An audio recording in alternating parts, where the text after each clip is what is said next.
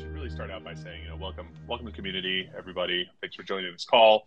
I just want to kick it off that we have a new team member, JD, who I think many people know through the community um, for your extensive long form threads on everything from Cosmos and Interchain to I don't know. You cover a lot of stuff, but we're really happy to have you. You've obviously just started with Agoric, so it's a great new face, and really excited. And I'm really excited to be here. It's 30th Agoric community call. This is my first Twitter Spaces, so it's nice to make my debut in this new role here. And yeah, just for anybody that doesn't know me, I'm JD. I've been in and around Cosmos since late 2020. You may have seen me from Kepler to Osmosis to my time with Informal Systems. And I'm really excited now to be joining Agoric as in community operations.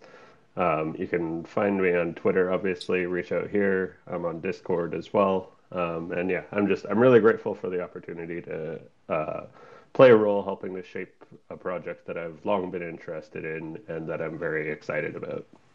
Nice, awesome. Yeah, I think we'll definitely be having some more spaces with you in the future, and probably diving into some specific topics. I know you and I have been speaking about independently, so looking forward to that. And yeah, likewise. Here we go. Cool. All right. So yeah, thanks to you for joining. Yeah, I guess a really quick, I think maybe even some of the listeners here were part of the InterOp conference put on by Axelar in Denver that, transitioned into ETH Denver. Awesome event. I think really setting a staple for what interoperability is and how all these communities, can really work towards that. We have Roland and Vanessa here. I don't know if, my question is always like, what are the key takeaways from those events, right? And that we can share with the community that, maybe wasn't there. So I don't know if there's anything, specific for you folks that you found valuable. Absolutely. I mean, XLR really put all forces in order to ship Interop Summit, and it showed, right? They brought together the Cosmos community and also brought some external newer parties to learn more about the interchain ecosystem and interoperable opportunities overall. It was wonderful catching up with a bunch of folks, seeing a bunch of zones that are excited about talking about agoric activity, including the launch of IST and supporting it in their zone.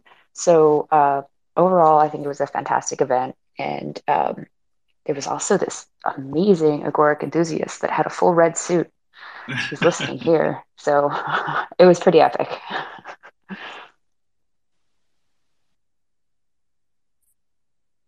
And yeah, How I about know yourself? Dean.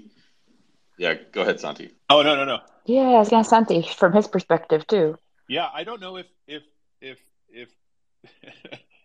Jeep or the red suit is more known at this point. I think I don't think he needed the suit, but it was it was helpful. So that was great. Um, yeah, what about you, Roland? Were there any kind of big takeaways for you from Interop? So I wasn't able to make it to Interop, unfortunately. Dean was there, sort of semi representing product, and then also Brendan, who's on the call, was there as well. But yeah, I know that it was both Interop and ETH Denver were sort of really interesting. Dean had speaking roles in both places. He's actually sick, unfortunately, today, so wasn't able to make the community call.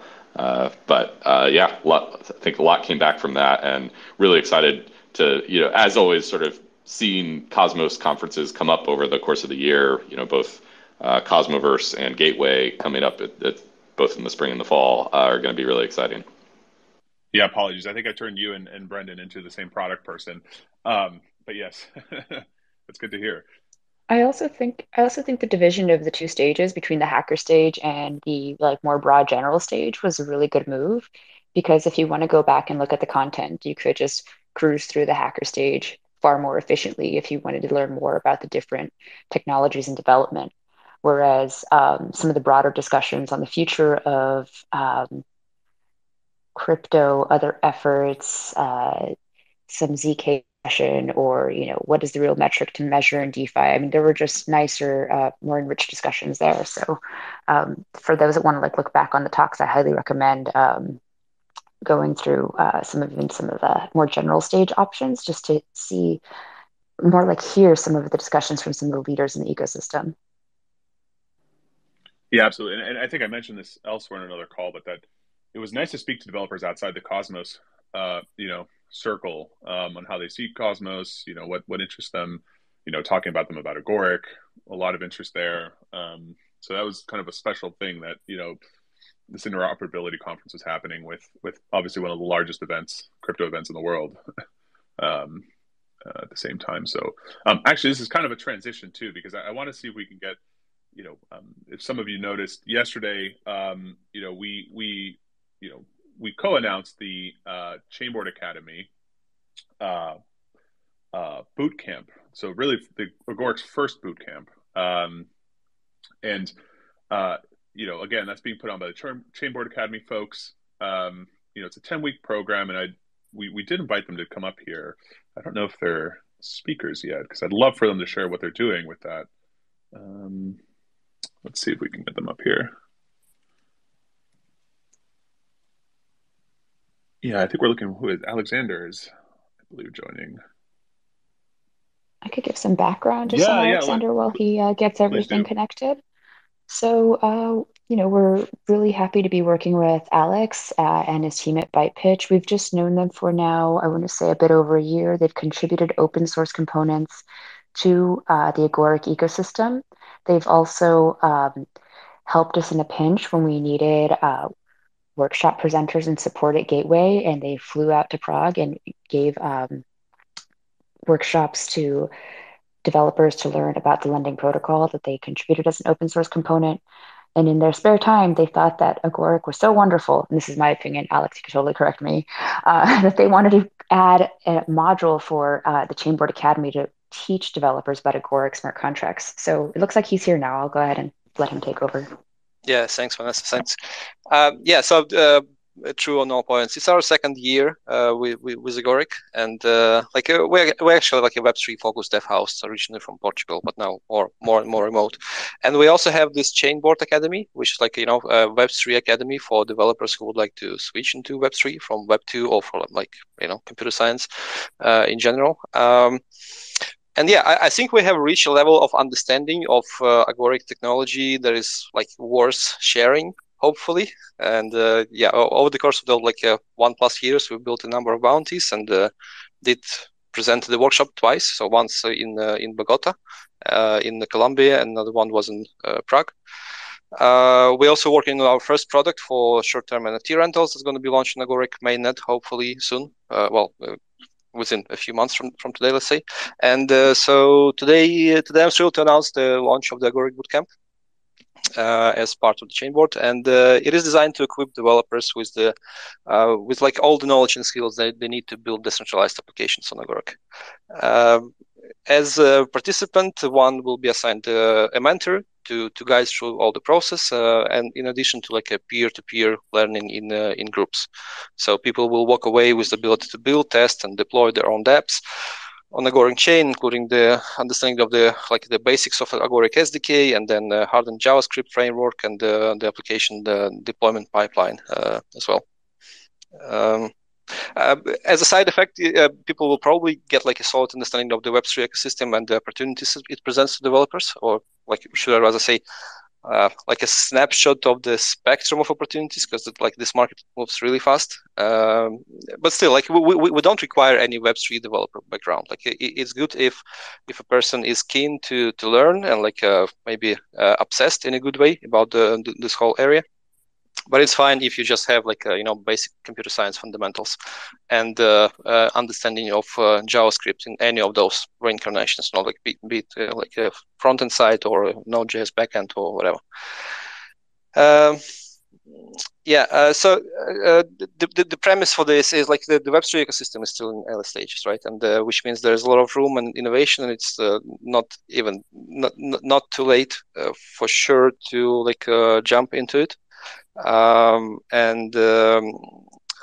one of my favorite features with Agoric is that it's easy to learn if you have some background, and it's also it puts you like in a secure environment, unlike some other popular chains. So it's not that easy to mess up with the client funds or like deposited tokens or value tokens or whatever else.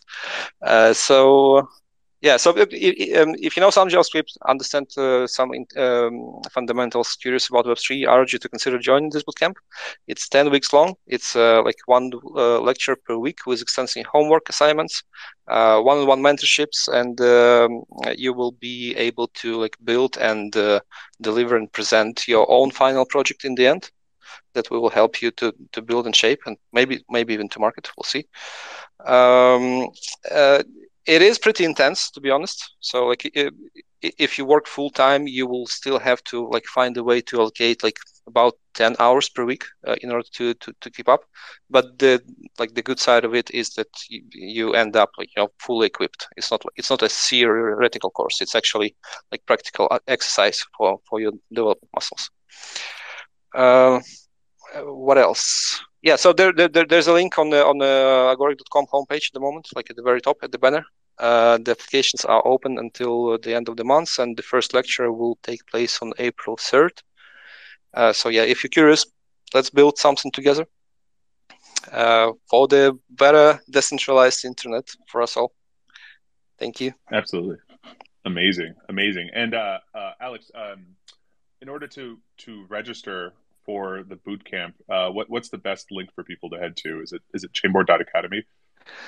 Everything is last minute. Chainboard.academy is not there yet, but there is a link on the agoric.com homepage at the moment that will lead you to like a wait list where you can leave your email, and then we will reach out to you and provide further instructions. Perfect. Yeah, and from Agoric, we'll make sure we'll tweet out the sign up link and include in the YouTube notes later. So we'll make sure to get that out there for people. Oh, awesome, Alex. Thanks for stopping by. I don't know if there's anyone else who wants to comment on that, or Vanessa. I just have to say, this is their independent effort, and they've, thankfully they've shared that as they develop the content, they have an internal developer who's taking the course himself to make sure that everything works for when you all join, which I thought was very kind of them. So thank you for that additional effort and care for new entrants to the Agoric community. Yeah, my pleasure. Thanks, Vanessa. Cool. Well, thanks so much, Alex. So I kind of want to transition to some updates from the Agoric side. Maybe Roland, on the product world, you can get us up to speed. Yeah, sure. And so the release that's upcoming on the Agoric side, or the big release that's upcoming, is the Vaults release for Interprotocol. And just to remind folks, that includes a whole bunch of contracts. So it's vaults, oracles, liquidation contracts, associated governance contracts, the protocol reserve, all of those sort of working together. But it also includes a bunch of platform upgrades too. So state sync for validators, the ability to upgrade contracts in place, which is really important to make sure that the JavaScript state is sort of able to be maintained through chain upgrades. And so all of those are coming together for one single release here. And what we've started doing is actually testing it in pieces. So during February, I think in the last community call, I mentioned that I first time seeing the Vaults front end. I am now able to say that the Vaults front end and the Vaults contracts have passed the initial functional UX testing. So able to create a vault, adjust a vault, close a vault. All of that is really fun, and I'm sort of excited that has come together. What is coming up next on the user-facing side is layering in liquidations, which we had a large session with some members of the economic committee, some members of former Agoric and current Agoric advisors from RMIT in Melbourne, and made sure that the liquidation design was robust or be robust. So made a few changes to that over the past, I think that happened right before InterOp. And so liquidation is still getting worked on, and we expect that to come in roughly in the next week, or at least the first version of it for testing. Simply Staking has been running a testnet of their own. They are coordinating our decentralized Oracle network along with 4 other nodes that are validators on the Agoric platform. So that testnet has been running for a while separately. And once all the pieces come together, then we'll have an application that includes the vaults contracts, includes liquidation, includes live Oracle prices, as well as the protocol reserve and all of those interactions. So all of that is sort of coming together across multiple test nets at the same time, which has been cool to see. I know that our Vaults beta campaign has gone out, and so we got a bunch of signups, and I'm guessing a few folks maybe that have signed up are on this call as well. And from a timing standpoint, we really want to make sure that the validation has happened internally, and there aren't clear things that need to get fixed before we bring external folks in. So I think that beta campaign will happen when we feel like things are ready, but before launch. And we're really excited to bring in people that have not been sort of intimately involved with the development process to make sure that we get product feedback, we see anything that needs to get changed, and we really appreciate folks signing up for that. So that will sort of get layered in once liquidations are ready, once the Oracle network has been put in as well, and we've got a coherent system to test. Along those lines, I mentioned platform upgrades. So those were a longer pull on the release, and state sync feels like it's getting to a good spot based on Slack conversations yesterday. And then contract upgrade, there's a little work left there, but each of those are getting put in for testing in March. So over the next couple of weeks, we should be in a good spot with each of those. We also need to schedule contract audits, so that's something that will happen in March. And then with that, we sort of have everything together for the release. And current targets puts us sort of mid-April, but that may pend audits. It may pend additional feedback that we get during testing. So we have a whole bunch of economic testing that we expect to do on liquidations to make sure that the model is robust against a large downturn, which happens occasionally in crypto. So I think that was a lot, but those are my updates from the product side. Happy to take any questions there.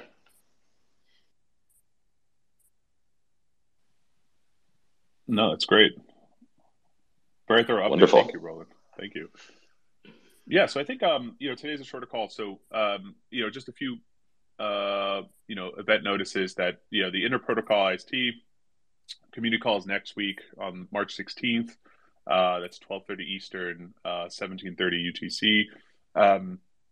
We don't have actually any Agoric specific events that we're attending in March, but in April we are kind of increasing our footprint in universities. So the Cornell University has a blockchain club, as does the MIT blockchain club, both in April.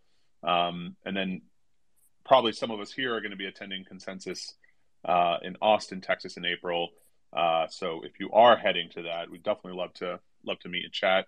But yeah, that pretty much covers it. Is there anything else anyone wants to add before we close the community call?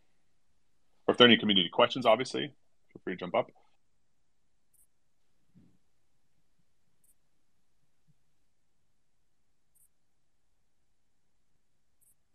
Cool. All right. That wraps the 30th community call. Thanks everyone for joining. JD, great to have you. Jeet, keep wearing that suit. And Roland, Vanessa, thanks so much for your time. And if we could also put in a vote for Hannah to have her Heelys on at future events. I mean, I wonder one day if I could be as smooth as that one day. That was amazing. Awesome. Well, thanks so much. And thank you, Alex, of course, with Chainboard Academy, all the work you're doing with Pipe Pitch. Again, we'll make sure to tweet that out, the registration link for that. And we'll keep those updates going as we approach the start time of that bootcamp, which I believe is April 3rd. So it is, yes. It is. Still April 3rd. Awesome. Yeah, can't wait for that. So yeah, thanks everyone for joining. We'll see you next time. Thanks everybody. Thank you. Bye.